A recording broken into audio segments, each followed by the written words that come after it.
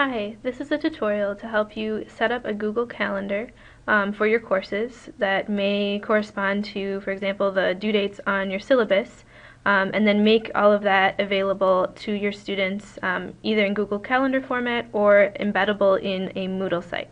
So the goal here is to get your syllabus into Google Calendar format in a way that students can more easily access and view on Google Calendar and on your Moodle site. So to get started, you'll want to open up your U of M email account, and then along the top of the page, click over into your calendar. And from there, you should see a section on the left-hand side labeled My Calendars here. And you actually have your own personal calendar that you can toggle on and off with all of your appointments here. But you can create an additional calendar for each of your courses with your course due dates and extra information there. So, click the drop-down menu here to the right of My Calendars and click Create New Calendar. From there you'll want to type in a calendar name, usually just your course name and title. Kind of a short name. You can give it a description if you want. Make sure the time zone is set to Central Time. That will just make things easier. And then hit Share this calendar with others because you want to share this with the students in your class. You will also, by default, it will then share the calendar with anyone in the U of Minnesota. You'll also want to check Make this calendar public if you want to embed the calendar on a Moodle site. So it's just easiest to have both of those settings checked. This won't be really discoverable by others unless they have the calendar address. It's just a way to make sure that it will embed properly on a Moodle site. Now, go ahead and click. Actually, if you want to add any TAs, if you scroll down to the bottom here and you want to add TAs and give them permission to add events to the calendar, so maybe you want them to help you kind of keep track of your course events, go ahead and enter their email addresses here, and then set their permission settings to make changes to events. If you want them to be able to invite others to make changes to the calendar, you can also allow them to make changes and manage sharing. So it's kind of up to you how much control you want to give your TAs in the calendar management. So once you've set that up, go ahead and click Create Calendar. And you can go ahead and click through this. Now you are ready to add events to the calendar. So for example, let's say that you have an exam on this date. Just go ahead and click and type the name of your event associated with your course, and then also just make sure you've chosen, you'll now see your calendar in this drop-down menu every time you create an event. Just make sure you choose the appropriate calendar that you want to associate it with, so not your personal calendar. Go ahead and choose your course calendar, and you can hit Create an Event.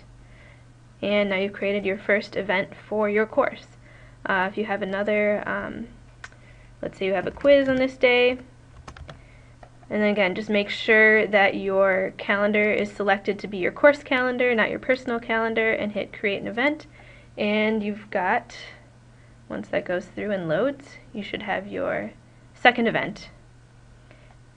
And you can keep doing that through the rest of your syllabus, and you can also make changes to this, and when you make changes, it will show up right away and populate through everywhere that you're showing your Google Calendar to students and yourself and looking on your calendar.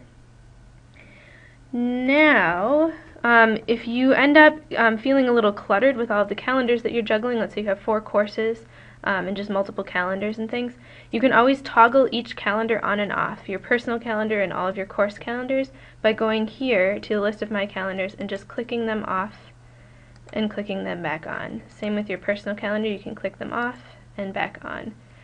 So that's a good way to just not be overwhelmed but still have multiple calendars going at one time.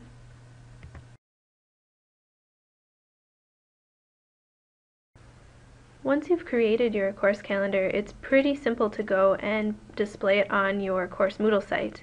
All you have to do is, and again, after you've put in all of your course events and due dates, is sort of when it looks best, and then go ahead and go over to your calendar on the left under My Calendars, choose your course calendar that you want to embed, and then click into the calendar settings. And then you just need to scroll down to this area that says Embed this calendar. And what Google Calendar does is it gives you this little snippet of code here, which is a little bit of HTML code. And all you have to do is copy this, and this is what you use to place on your Moodle site wherever you want to embed the calendar. So go ahead and copy over this code. And then head to your Moodle site. Now from here, all you have to do is click Add a Resource, and we're going to add this as a label. So it's maybe not what you traditionally think of as a label, but the nice thing about a label is it lets us put in HTML code, which is what we just grabbed from the Google Calendar site, and display that wherever we decide to put it on a Moodle site. So we're going to call this a label. And then once the label is loaded, you can go ahead and insert the code that you just copied. So instead of typing anything into this box here, you're going to go straight to this button labeled HTML and click on that, and it will let you edit the HTML code in this label. And that's exactly what we got over from the Google Calendar. So just paste in what you've just copied over from the Google Calendar, that snippet of code. And you'll be able to tell if you did it right because you'll have an iframe at the beginning here and something that ends in an iframe at the end here. And that means that you've copied it over correctly.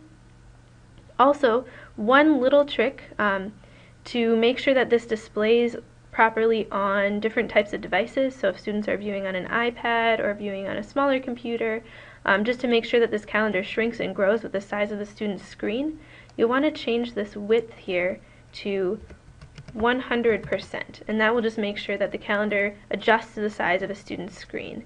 And you can also do the same for height. If you find the calendar is too tall, you might want to change the height to maybe 500. That's the number of pixels. That's the pixel height. You'll want to maybe keep the height at a standard number of pixels, but the width you can keep adjustable so that the size of the student's screen will just adjust. And then once you've done that, click Update. And now you'll actually see your calendar displaying straight in your label. And so this is what students will see when they look at your site. So now when you're done with that, go ahead and just save and return to course, and you should see your new calendar as a label now at the top of your site or wherever you decided to embed it.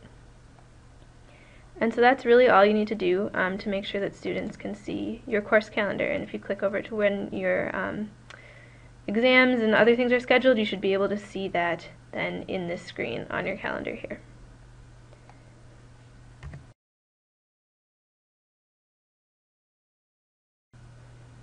Now there's one final thing you can do to share this course calendar, this Google course calendar, with your students. Some students find that they don't want to click into Moodle all the time to check when due dates are, and some students actually really like using Google Calendar to manage all of their events and things in their life.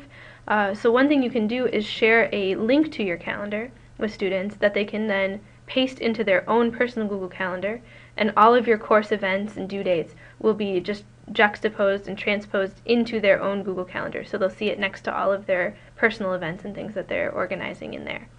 So to do that, you're going to go and grab the link to your calendar by clicking over to your calendar and back into calendar settings. And then the link you're looking for that lets students basically subscribe to this calendar, and then again this dynamically updates, so as you make changes to it will change on their own calendars. So this link that you need to grab to send off to students is down under calendar addresses. It's this XML link here. So click on XML next to calendar addresses, and you'll see this here is what you can copy. And if you copy that, you can send it off in an email to students and just let them know that that's what they can use to subscribe to your calendar, or if someone asks you, that's the link that you send them. So this link you can email off or just treat as any other link you'd send off to students. Click OK. And then I'll show you what a student would do once they get this link from you in their calendar to be able to see the calendar events within their own Google Calendar. And again, this is just in addition to putting it up on Moodle just for students who want to manage and see these events transposed into their own Google Calendar. So then for a student, when they get this link from you, they just need to go down to Other Calendars in the lower left part of their screen and click this drop-down menu next to Other Calendars. And again, for them, this calendar won't be listed in My Calendars, it will be in Other Calendars for students. And they will click Add by URL.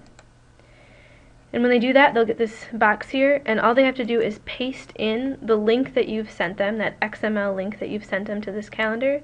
And if they paste that in there and click Add Calendar, that will display all of your courses, calendar, events, and due dates and things within their own calendar. And then when you update anything on your course calendar from your end, your students will also see those changes reflected inside their own Google Calendar. And it will also be reflected on your Moodle site if you've embedded the calendar into your Moodle site. So that's just another way of sharing the calendar with students, especially for those students who already like to use Google Calendar in their daily lives. It's just another good option for them to get access to that.